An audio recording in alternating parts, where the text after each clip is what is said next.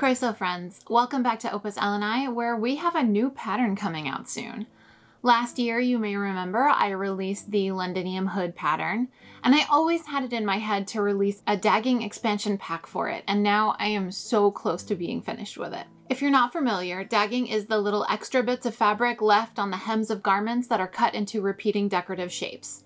Dagging was a popular embellishment all through the medieval period, and we have manuscripts, funerary brasses, and sculptures that show them decorating the hems of gowns, sleeves, hoods, and more. So for my expansion pack, I've created sets of 5 different dagging shapes that are designed to fit on the existing hood pieces, and they can be made unlined from lightly felted or fulled wool, and those shapes won't ravel or fray when you cut them. Or you can make a lined hood and line all of the individual dags, which takes way longer, but that's what we're going to do today. Stick around after the video for details on the pattern release date and the Discord sew along. And now everyone go grab your cuppa. It is finally fall, and that means that I can break out my autumnal flavors. Today I am drinking Necromancer by the Weeping Glass, and I know I had some of this on a recent video, but the fall flavors and mulling spices are back in stock. So I just made an order and I got it, and I'm so excited about it, and now I'm gonna make that everyone else's problem. It is a black tea with maple and vanilla, and it makes the best tea latte. Let's get into it.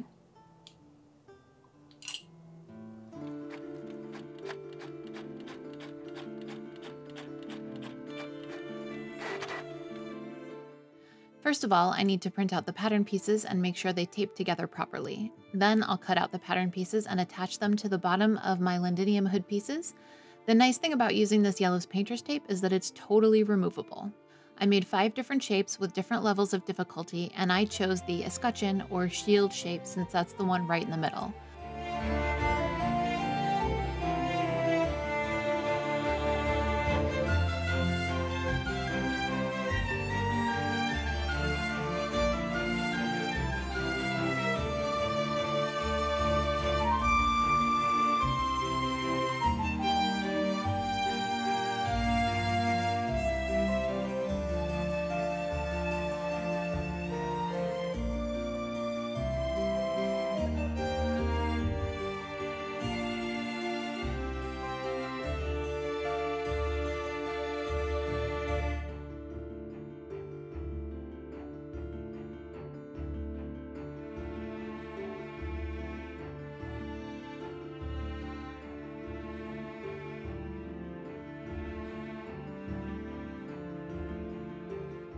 After all of my pattern pieces are assembled, I can start marking and cutting the fabrics. This particular dagging extension is actually a bit too long to go on the fabric folded in half lengthwise, so I will have to adjust my pattern layout diagrams. But for this one, I just adjusted it from the top, knowing that I have enough play in the hood opening to absorb it.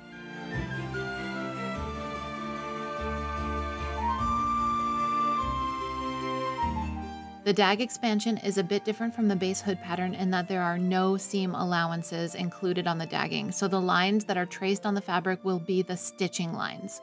This will allow the dags to be precisely sewn. I'm using 2 different color pens and markers on each section to indicate which areas have seam allowances included and which parts don't.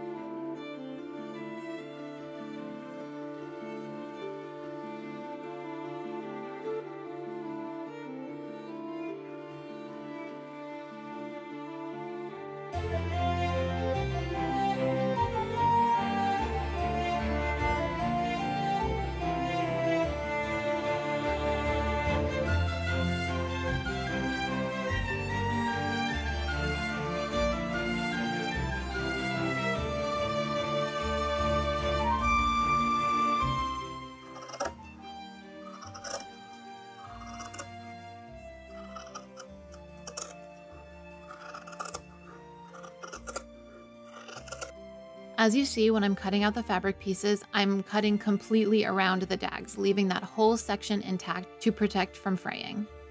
Then I need to make sure the dags are traced onto the other fabric piece as well. And when the linen lining is done, it's time to do it all over with the wool.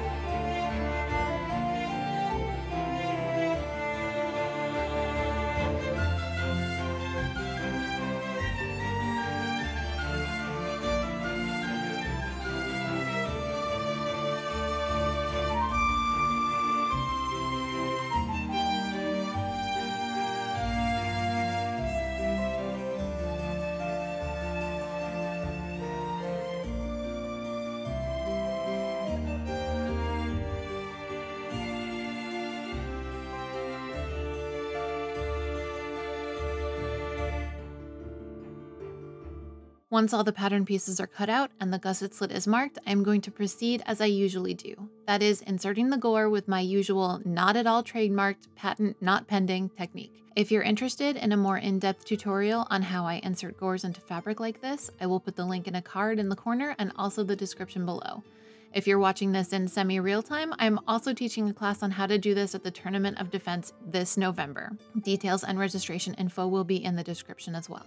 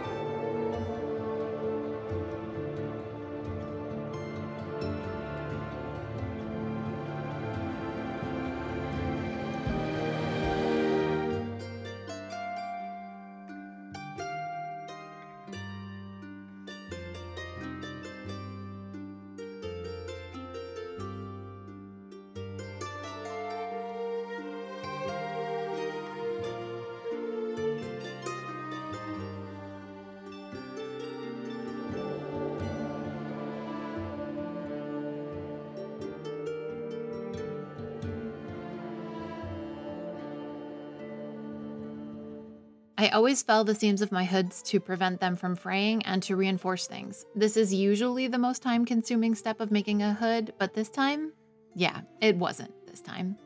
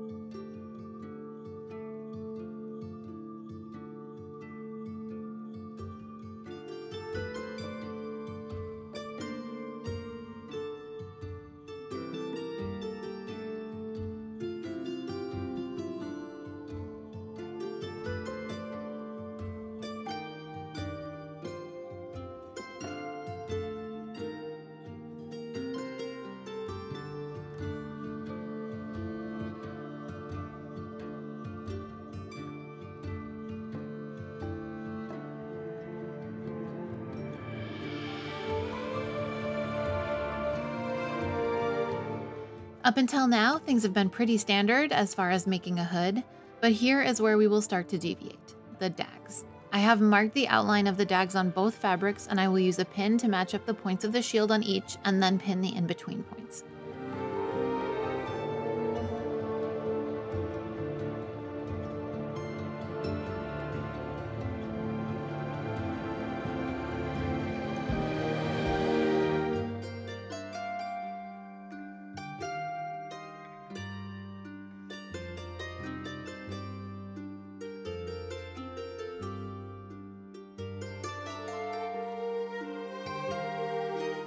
Next, it's time to sew.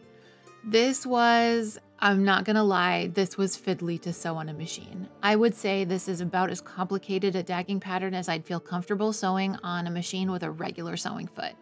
If you're a person who has experience sewing with a darning or quilting foot, I'd recommend using that for the trifolium or oak leaf versions.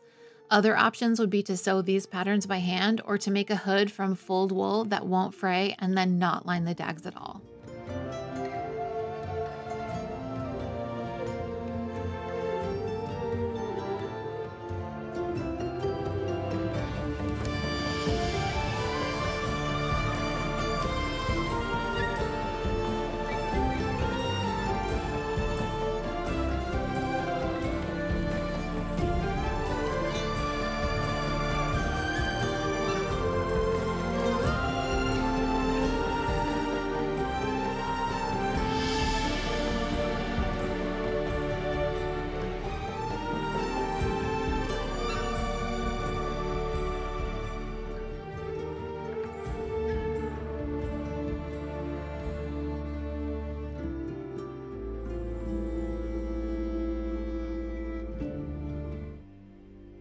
Thank you to all of my current and continuing Ko-fi members. Your support and the support of all of my members and croissants makes it easier to do what I do and to provide quality content for everyone. Thank you so much. Stick around after this brief commercial break for the finishing touches and reveal.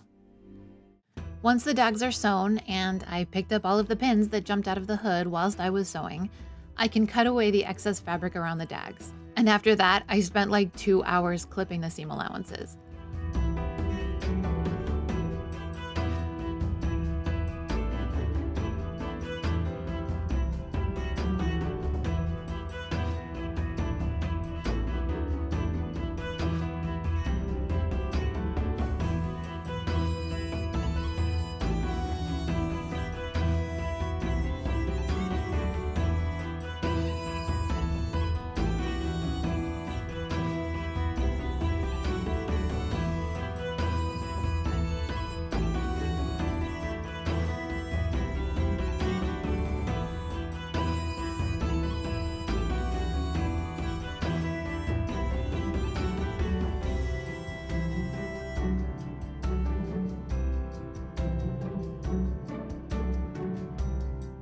On the parts that curve out, I'm cutting notches out of the seam allowances, and on the parts that curve in, I'm just cutting little slits. This is because when I turn the hood right side out, those curves will go the other way, and the seam allowances will compress or spread accordingly, and this just allows the seam allowances to do those things without having wrinkles or overlapping itself.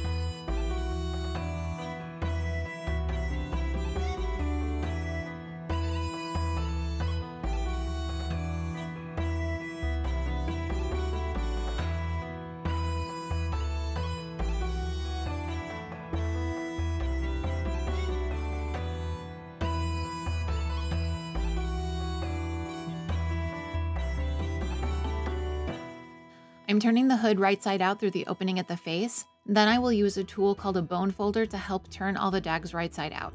It's actually used in bookmaking and other paper crafts for getting crisp folds, but I'll be using the gentle point to turn out the corners on the shield shapes without poking through.